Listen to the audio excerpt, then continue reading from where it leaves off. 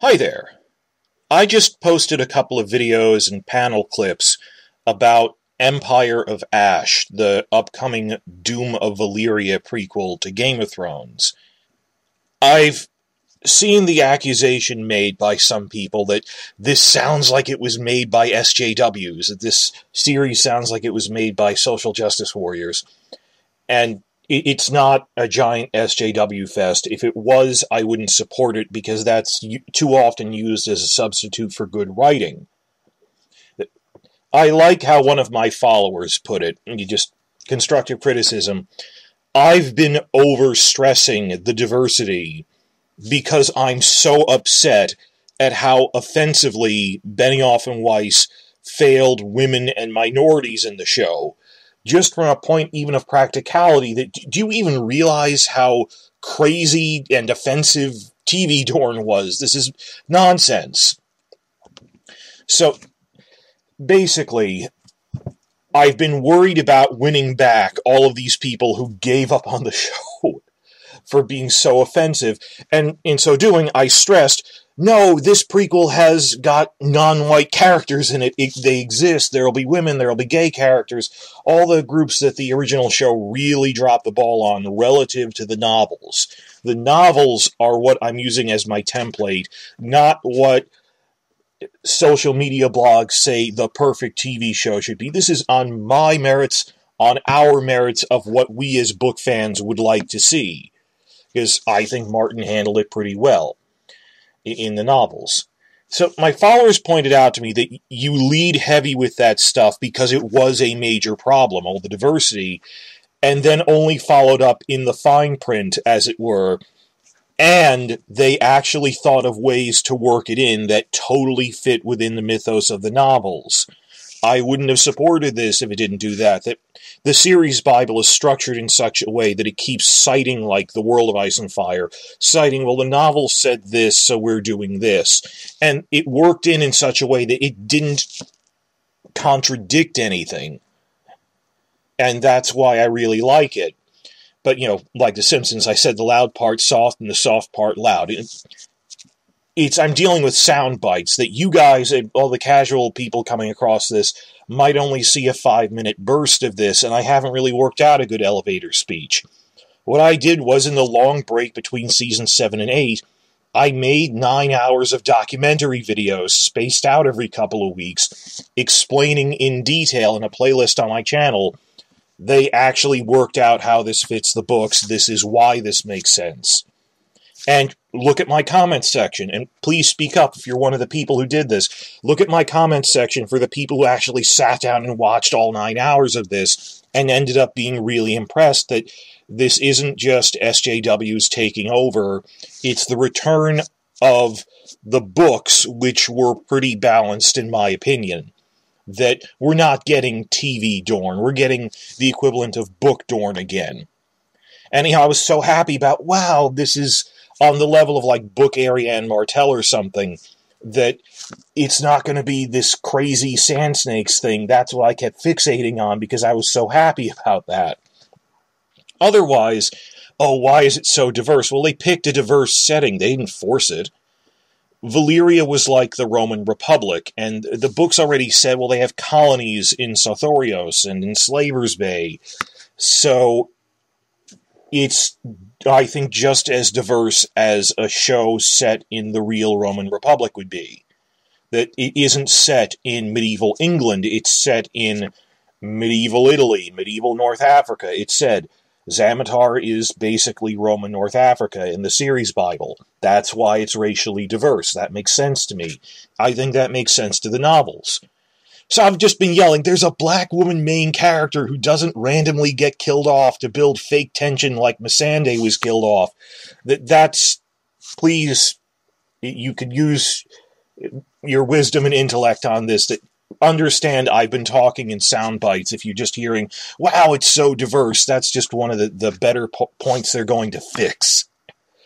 So, make no mistake, as a historian, I'm no fan of that sort of super SJW polemic where I'm on the side of fact, of the truth, of history and academic knowledge, not one ideology or another. And look at, if anyone's actually sat through like the whole panel I did on like gender and sexuality, I said there were like people who had same-sex relationships in the Middle Ages, but it's wrong for people to say, oh, look at all the gay diversity in the Middle Ages. They weren't gay in the sense of modern people. Stop applying your modern social models to the past to try to support some agenda.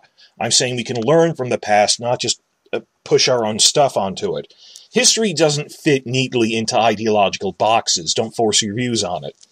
So, basically, I'm in the awkward middle ground position of stressing, from a detached academic standpoint, yes, there are prominent female, non-white, and gay characters in it, which I'm happy is building on the failure of the original show. But at the same time, from the other direction, I've been defending, yes, they are a society that practices slavery like the Roman Republic, and it's not our place to judge ancient history. Like HBO's Rome show, I can praise how they depicted both the Brutii and the Julii. As well, there's powerful female political leaders. You have, Indira Varma was in that, who's not white. There's some diversity in there amongst the characters who were the slave characters who came in from other places. And they are a slave society, and I don't judge them for that because it was 2,000 years ago. A more modern society like a Civil War thing, that's entirely different. But we're talking about even like in the books, like Sansa and Arya are technically aristocrats who look down on commoners.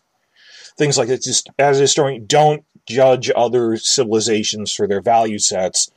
So if it was an SJW-fest, there wouldn't be slavery in this. And let me tell you, and I've tried to stress this, if you only been paying attention to sound bites, all three of the major factions practice slavery. None of them want to break the wheel. I'm making air quotes. Break the wheel and make a democratic world. They're not. I mean, some of them want voting rights because they want to be politically powerful and they're not currently in charge. That does not mean they want equality for everyone. Even the freeholders who want more voting rights, most of them own slaves. And this is just like the Roman Republic, where like the colonies, the local elites are saying, we want a bigger say in the Senate. They own plantations, they own mines. These are the great engines of commerce that own, and guilds that they own the slave industry, the slave trade. So none of them are heroes, none of them are villains, and that's one of the other things that really impressed me with, on paper at least, what it sounded like they're shooting for. And I've said this before, that when started explaining to me, when I'm reading the series Bible off to me, that, well, there's the Sphinxes, the Young Dragons, and the Freeholders, and the Sphinxes are the conservative faction, and, quote, they want to make Valyria great again. I thought, and I almost rolled my eyes, I went, oh, here we go, the Sphinxes are the evil faction and the Freeholders are the good faction. But then over the course of a 2-hour Skype video, it's not that at all. The Freeholders aren't really morally superior to the Sphinxes. The Sphinxes aren't even antagonists. It's just like the Tyrells versus the Baratheons or something. It's those who have power and those who want to seize power. That's all it really is. And by the end of the whole thing, I actually think the Sphinxes are the most interesting faction. I've said this multiple times, that from what I've heard, and maybe their tone will be different when we see more, the Sphinxes seemed like the faction I'd support the most. Because in Rome terms, they're the faction of Cato the Younger and Cicero, that they just happen to be the upper aristocrats, that they're Tywin at worst, but Stannis at best. They're the people who follow rules and have a code of honor, and principles, and versus the new guys, the newbies. Like the Young Dragons aren't. One of them happens to be biracial, and she is very much an exception. Someone said, "Oh, you're saying the Valyrians didn't do incest?" They did it just as much as the Targaryens did. But even the Targaryens, like, now and again, they'd marry someone who wasn't a family member, so we got, like, Baelor Breakspear or something. So that is very much the exception. The story is following that character, who is biracial, so it will obviously be represented pretty strongly, but that is very much the exception, not the rule, even among the young dragons. If you didn't look at the whole 9-hour thing I made, it probably didn't. It sounded like they were changing more than they actually are, and something on that big of a level, who the POV characters are, I'm pretty sure they worked out with Martin. So, but thinking about, the Sphinxes aren't bad. They're like Cato the Younger. The young dragons are like Mark Antony types. Mark Antony wasn't a good person. He was a social climber who acculturated to Egypt, which is that good or bad, that he acts too much like an Easterner. He acts like a foreigner with his whore Cleopatra, and he's just cynically taking power from the Senate. If you saw HBO's Rome, it's like Cato the Younger versus Mark Antony, and it's interesting to me. And each side has its heroes and villains, but they were not playing this up as, the evil conservative Sphinxes and everyone else is good. They're not. That the freeholders, some of them are good, but other ones are just, we are trying to seize power. So, and that impressed me when I saw, just by the end of this 2-hour thing, I really like the Sphinxes, because they're very interesting. They worked out a lot of their backstory. So, this is what I came for. Complex, realistic political factions, each acting in their own self-interest, that they're different viewpoints, but there's good and bad on both sides. So, I want to promise you all now, just everyone who's been following me on this and all you new people, if we get more detail on this show and it turns out to be very ham-fisted polemic writing on SJW stuff, the poor colonies are revolting against the evil white imperialists. If it turns out to be ham-fisted like that on the level of dialogue, I will turn on it. You have seen me do this. That when in franchises we all love, like Star Wars, when they do something bad, when they do something incompetently, I will turn on it. Versus, would anyone object to having a black Jedi? Like, I don't know, Mace Windu. No.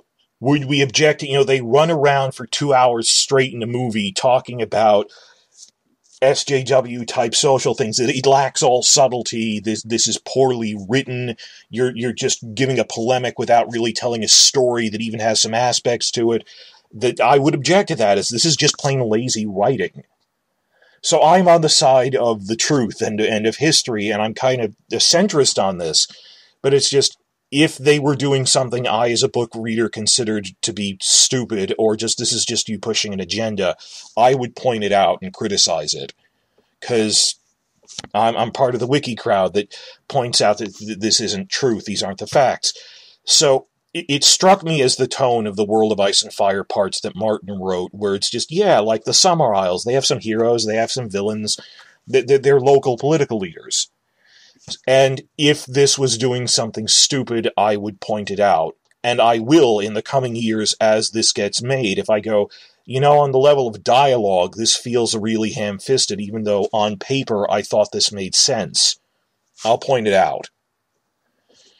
Because nothing disgusts me more than all of the people who just kept hyping Game of Thrones by like Season 8 and even after Season 8 because the perfect show is too big to fail.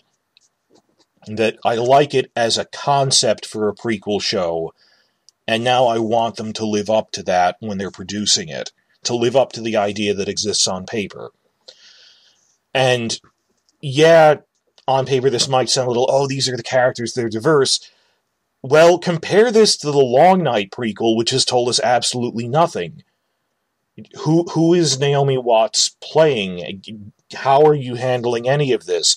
Will they, given that the books never described black characters in Westeros during the Long Night, how the hell are they shoehorning those cast members into Westeros? I don't know. Maybe some of them are red priests from the East. They mentioned that. But versus, we'll set it in Valyria, and we've already mentioned that they had outposts in Sothorios, and because it's closer to those parts of the world, and we'll set it in a major port, so you'll see people coming in and out. And again, it's not Valyria is diverse. Old Valyria, the capital city, is where Valyrians are. It's about the Valyrian freehold, which spans 2 continents, from Pentos to Marine to Zamatar, which would probably end up having some racial diversity in it, guys. So, generally, and there were other criticisms that Westeros.org said of, oh, it's too much like late Imperial Rome and not enough like early Greece and Ptolemaic Egypt. I'm not sure how you could judge that from how little I said about it, but I honestly thought it was like Greece and Ptolemaic Egypt. I'm not sure what you're talking. It's like the late Roman Republic, not the late Roman Empire.